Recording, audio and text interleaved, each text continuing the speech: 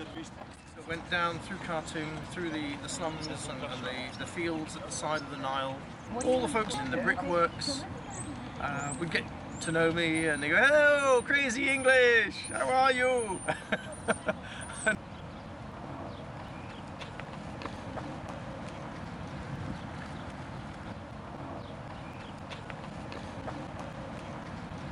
People would often say, "You must stop for tea sometime, we must have a conversation." And it's just a lovely way to get to meet local people.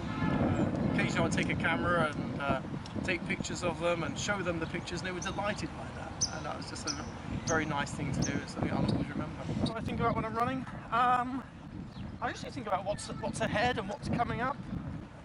Which way am I going next? How fast am I going? Am I on time? Whether I should shelter behind somebody or try and catch somebody. Whether I'm going as hard as I possibly can.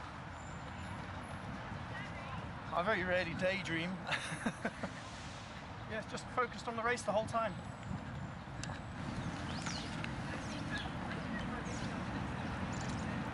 After 4 years here in New York, my family went back to England, primarily so my daughters could get their education in the English system. But that left me very much alone with a I was looking at buying a rundown house just for something to do. I ended up in the running club and found that filled all my time. And the rewards were the social group that came with that.